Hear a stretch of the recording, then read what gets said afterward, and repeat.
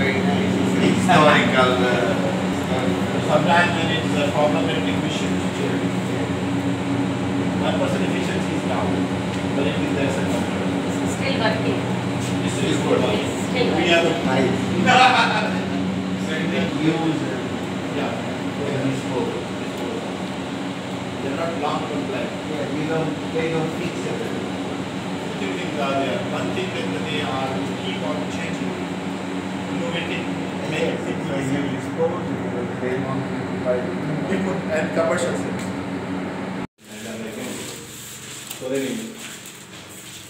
So what we did, we converted this room as an incubator. Like live freezer, we have a limiting capacity.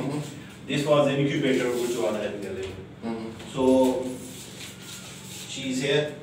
We worked together with her help. We designed this, and now this is old room. That's a 37 centimeter. Now the second problem was with the shaker. So incubator. The second one is the live freezer. So we want to bring live freezer second here. So this would increase the capacity for the livestock mixing as well.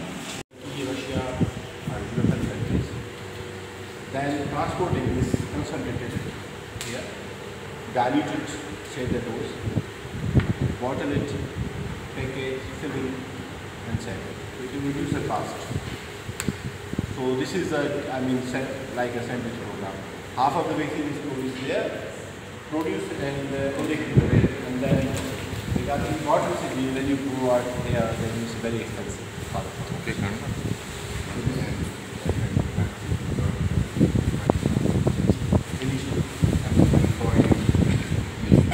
by the time we will get the capacity, and then we can rely and then we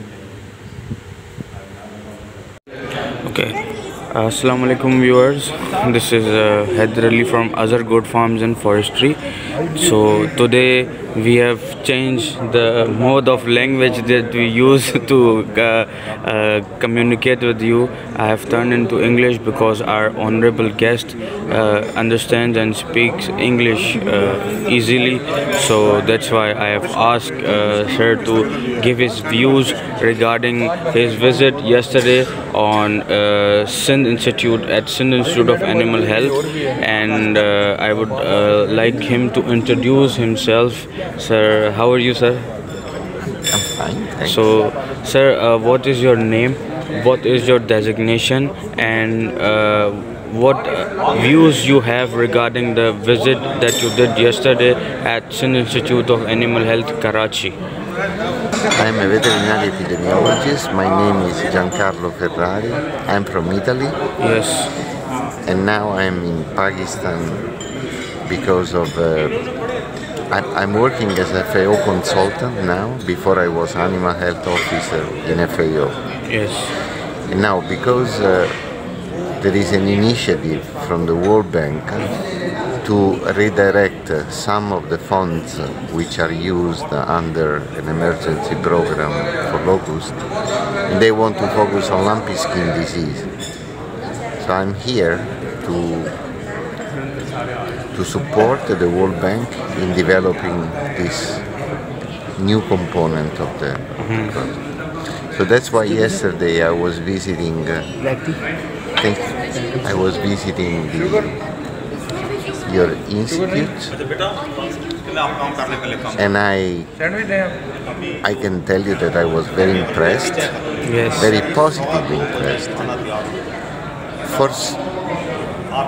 For several reasons. I think I will explain to you which were the most important for me. First of all, I noticed that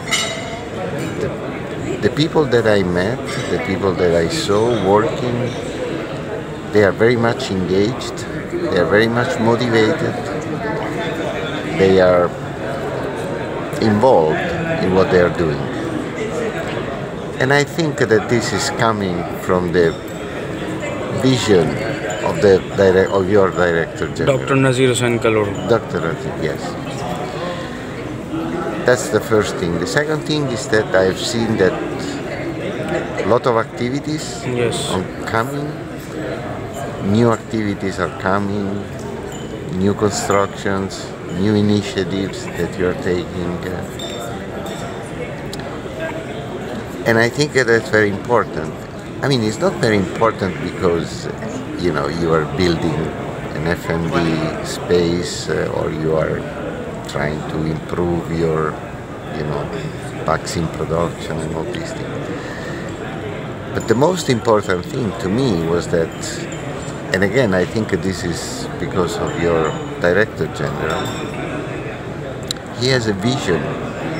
He knows where he wants to go. Yes. He knows where, you know, he wants to bring the institute. I think this is very important. And I was really favorably impressed because of these Efforts.